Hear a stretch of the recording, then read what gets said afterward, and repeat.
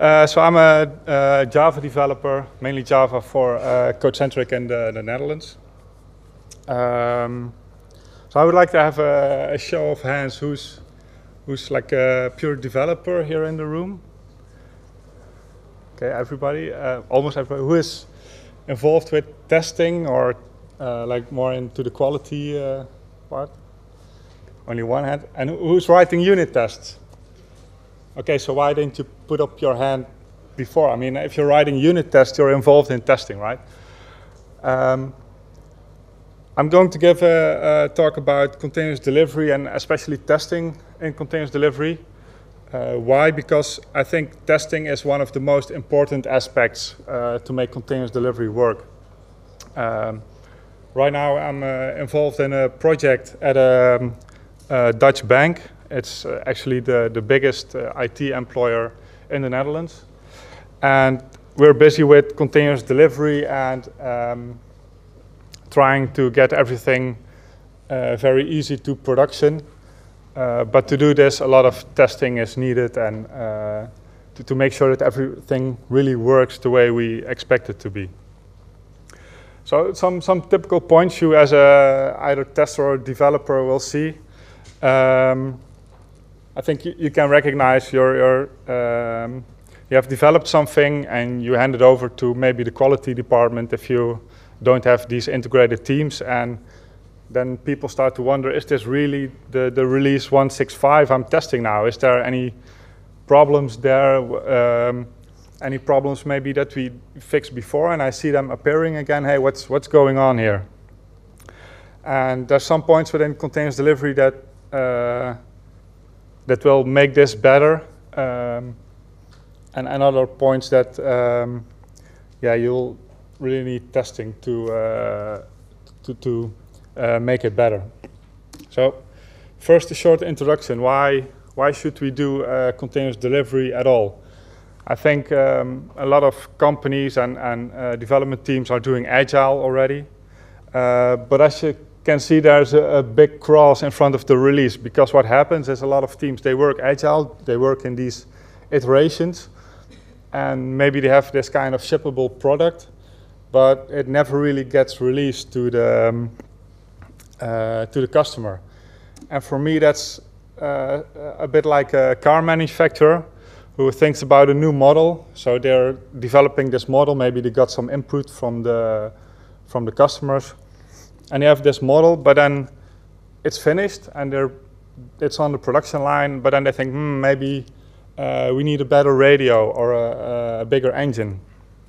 But instead of selling the car, actually they're going to think about this new car and then develop that one, maybe develop the next. But if you really bring it to the customer, then you can get their feedback, and maybe they weren't looking for a bigger engine, but a bit more room so they can get all their children on board.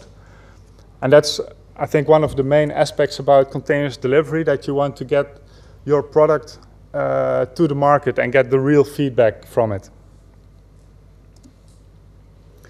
What is continuous delivery then? Well, actually it's often, or it's built around this pipeline, and you can see an image at the top, which is like a really basic pipeline, goes to different stages.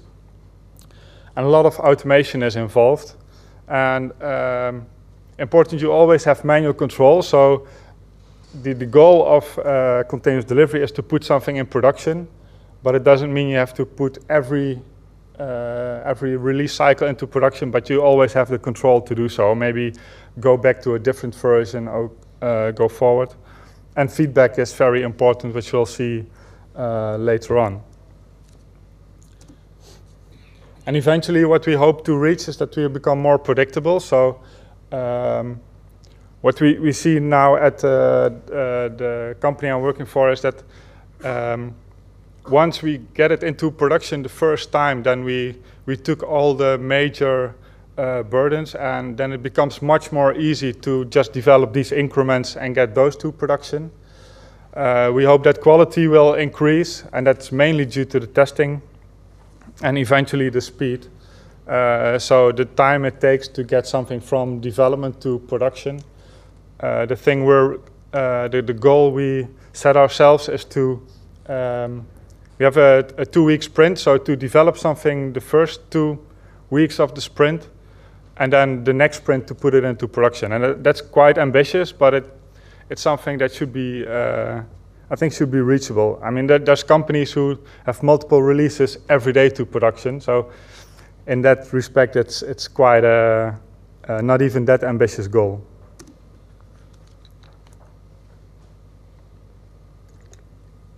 So if you look at the main steps, I think within continuous delivery, it's first you have to build your code. So as soon as you check it in, it's automatically built, and you get this this package that you can reuse in different environments. And of course, you want to have your unit test and maybe some other parts within that compile phase. Next phase is quality. Get more information about how your code is looking, maybe if there's any typical bugs in there. And then it shows here a separate test phase, but actually, if we'll see later on that test is actually included within each and every step. Then if we have tested and we think it's acceptable, we can go to one of the provision environments. So if you have a OTAP street, then you can put it in testing, maybe, or acceptance phase, so even more regression testing. And finally, we want to go to production. So there's two principles behind continuous delivery. There's more, but I think in this respect, two very important. And the first is the push versus the pull model. So instead of pushing code out and pushing it to your testers or to other departments, they can ask for a version when it is available. And the second one is stop the line. And that's all about the feedback. Get the feedback as soon as possible. And as soon as you have the feedback, do something with it. So now really on to testing. If we look at the role of the tester in like the traditional type of projects, then it's a lot of development. And at some point, it will be handed over to your testers and they do their job. I don't know, probably some kind of functional testing, exploratory testing. So this is all at the end. With continuous delivery, we want to get the feedback as soon as possible. We want to pull it forward. So as the diagram shows, the closer you are to the commit, the faster you can have the feedback. And so you need to take this into account. The previous speaker, I didn't see his full presentation, but talking about TDD. So that's really linked to the commit stage. And then, of course, we have other testing phases for acceptance testing, where you check whether the functionality is really correct according to what the product owner asked for. And the further to the back you go, also the more extensive the testing becomes. So if you look, for example, at this manual testing phase, manual testing is quite expensive. I mean, all the stuff before you can automate, but manual testing is something that people need to sit behind a computer or behind a website and need to click through and check out what's going on. So this is quite expensive. And so you want to include this step as late as possible in the process, because if you find bugs here, then it will take a long time before you can implement them and get back again to this stage. Very important is that every change results in, so every change you check in will result in the more or less this pipeline being executed. So as soon as you check in, you go through the commit stage and you get the feedback from your unit tests. If those go correctly, you go on to the next step and for example, execute the acceptance testing.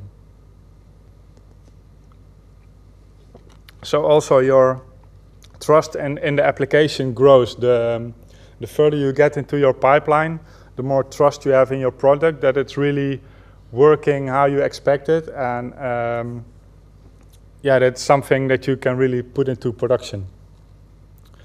Very important is that the same, yeah, we'll see later on that you'll have different environments for these stages. And it's very important to keep those environments the same, so that if you encounter, so that you cannot get into the situation where a bug is related, for example, to the operating system or to some other configuration, and it will show up too late. And if you're really unlucky, it will only show up in production. So try to deploy to production-like environments. So in the traditional model, if we apply like the traditional way of testing to Agile, then you would see that the more features you build, then the higher the cost becomes of testing, because you need to go through all these features again. So it just piles up and you get more and more to test. So we need to change and we need to start automating our tests, otherwise it won't become feasible to keep this up. It will just grow too fast. So, and that's why you really need to ask yourself, so which parts are we going to test in which way? What's the most efficient way to test? And then what remains to be tested manually? So I think you can always ask yourself, how can I maybe automate this? And as soon as you build, for example, if you're starting slowly up, you have just a small feature set. So also the automated testing you're writing, it's also a small feature or a small set, even more so for unit testing. So as you let your acceptance testing on all the other testing grow, then it's quite easy to just kick it off at some point in time, and the overheads or the cost keep really low. But if you need to implement it later on, then it becomes more and more difficult. So even if you're starting with continuous delivery, don't expect to set everything up at once. Just start slowly, make sure that you have your unit tests in place, start with acceptance testing and build it up slowly. And things that are overlooked often is that it's not only the application that we want to test, so but we also need to test the middleware and the operating system, because at some point we're going to deploy to production automatically. So we want to make sure that all the layers that we're building on, that they are correct also. So if you have configuration in your middleware, for example, your application server, or if you're using your web server, then make sure that you verify that the configuration is correct. Also on the operating system level, if maybe you have some setting for the amount of files open, or maybe VM settings about the memory usage, then make sure those are correct and that you verify every thing. And it can be simple checks. Maybe it's not as extensive as the checks you do on the application itself. But to get the confidence in your application and the entire stack, it's really necessary to do so. And then it's even not limited to the application itself, but I think it's also necessary to test your pipeline itself, to test what like the deployment scripts or other stuff you wrote. Also make sure you test those, because like this robot which is placing this window on the car, if you only check the car and see that the window is off like 5 centimeters, it might not be due to the window of the car, but it might be that the robot has a different offset or something. So always make sure that also those things are verified.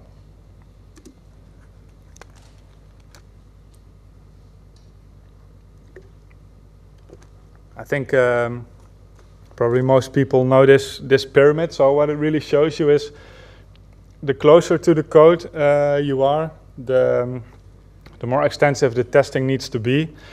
And in this respect, really work together with your tester or other quality team members to learn where the pitfalls are in your application and get that knowledge, and maybe ask for input, for example, for writing the unit test. I know we had a situation where at the bank, if you, for certain amounts, when they became too big, then at some point in the system you might get issues. And that was knowledge within the tester who was working already for the bank for 5 or 10 years or something. So that's really valuable knowledge to build upon, and so we wrote integration test for it, and that really helped us to verify that those kind of issues don't show up. So really learn from each other. And another very good practice we're using is if you're observing a bug, then write a test for it. Then it's the easiest way to make sure that the bug doesn't return. And actually, if you, I was having an interesting discussion. If you look at a bug, it's really difficult to tell how a bug will show up or what will go wrong. But as soon as a bug shows up, then you can often make like a kind of true-false scenario out of it. So whether the bug does show up or not. And then that brings you back to the testing, because unit testing, you're more or less writing this true-false statements. If this happens, then it's okay, but if that happens, then it's false. And then it's like a kind of circle where a bug shows up, but it might be difficult to get a hold of up front. But as soon as you know what happens and you can measure it, then you can make it into a test. So what's then the manual testing? We're still actually doing a lot of show me testing. So that's the kind of test where we wrote some code, and then the tester wants to see, okay, show me what you have just built, and it gives them a better understanding of what he needs to look at and where the pitfalls might be. Then it's exploratory testing, and that's, I always joke about it and call it just clicking around and see what happens. Those guys, actually, my colleagues, have a better, they have a, they know what they're doing. So actually, it's more about knowing where the pitfalls might be, and for example, check how an application responds if you click a reload button a couple of times. And then, of course, you have the user acceptance testing, because you really want to sit down with your product owner and check what you have built and whether it corresponds to his requirements. And also there we often see this pitfall that we think we know what they wanted, but for some reason we're not close enough to the product owner or to the customer to really understand it and get the most out of it. We have like we always want to make it more beautiful, but sometimes that's not even necessary, and very basic features or different features can have a much higher impact. So to show you some examples of how we solved certain things. The first one is from a demo pipeline we have set up at CodeCentric. So this is the basic architecture where we check in code into Git. And once it's built, then the artifacts go to this storage. And that's quite important from a testing point of view, because the artifacts are built once and only once. You always know that you're referring to the same version, and you cannot get into the conflict that I showed before, that that you don't know exactly which version you were testing. And so it's the confidence in that respect is much higher. And from there on, we can go to different different environments. And to show it as build steps. So first we have a commit phase, and as soon as we push something to Git, then a build starts running, and the unit tests are executed, and we do some very basic code analysis, and then eventually it's a version is setting in Git, and the var is put in this artifactory. Next up, we go to acceptance stage, where we provision this var file, and we do some, well, the acceptance test phase will do some acceptance testing based on this. Here we're just using Selenium, so I don't know if most of you know Selenium. It's for browser, for website testing. And so in that way we can click to a website and know whether the fields correctly show up, and if you input a certain value that the output is what we expect. Then we have a performance test phase. So here we're using JMeter, which is a load generator, and it will show us whether the performance degraded. So maybe if someone did a, I don't know, quite stupid solution which takes a lot of resources or a long time to respond, then this is really easy to show up. And this is already a phase where you need to look at the results and maybe analyze them manually, but we have automated most of it, so a really big degradation in performance will show up already. And then we can go to a user acceptance environment where you really do the manual testing, and yeah, can decide based on that whether you want to release this version or not. So how does then, this is all, we're using Jenkins as the basis of the pipeline, and there's some nice visualization tools, so you can make these kind of visualizations. And the really nice thing about this is that you know, for example, all the green blocks are the steps that went correctly. So it's just one overview, you can really get a lot of information. All the green blocks went correctly. The blue steps were not executed, which is actually the deployment to the production environment. And so there's like this manual action. I think it's, yeah, you can see this trigger there. So you can actually manually start the deployment to production. And it also gives you the version that was deployed to which environment. And then looking more at acceptance testing, you can get this information with JBehave. And this will run the tests on a, I think on a lower level, like an API level, where you can do all the input, output, and check whether the code itself runs correctly. And I've got one more overview also about the performance testing. And here you see that, well, the blue line went down, so probably something good happened there. Someone made a good change, for example, and the performance becomes much better. So in this way you can track all the versions and know how everything is performing and what is going wrong and not wrong. And as soon as you see something failing, then make sure it's communicated with the team and that it gets fixed as soon as possible. And this is a step really, or something that I mentioned about the pull versus push, about for the continuous delivery process.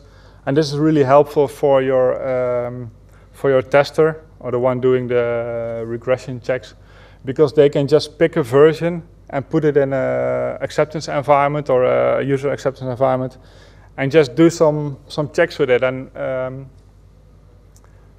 they can, what's really beneficial is that they can go back to a different version and see how it behaved. If they have the feeling, maybe this website is not going as smoothly as I thought that it was before, then they can always go to a version and check whether it's really performing worse, or that maybe it's just their feeling. And So yeah, really, it's not only technical, but in testing also, yeah, your feeling is always important. Our website might look really great, but the way you're clicking through it, and that might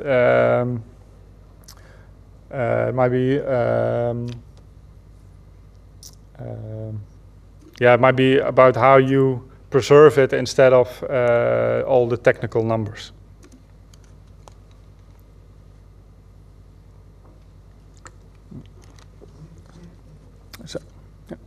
So this is like more or less the environment we have at the current customer.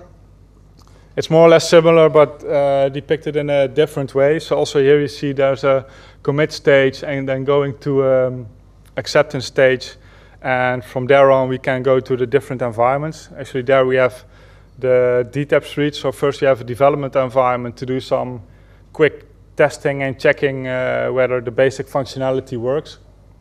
And then we go to a test and acceptance environment at the same time and run some acceptance testing there. And what's actually quite nice is there was a previous plugin for Fitnesse, which is Fitnesse is a tool to do behavior-driven development or even acceptance test-driven development. So first write your specification, and then you can write your code according to it.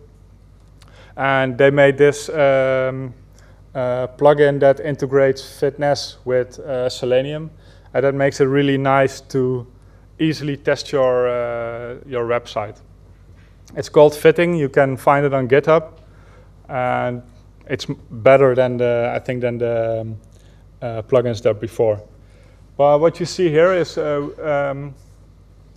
as a team, we have set up a regression set. So next to all the different projects or applications we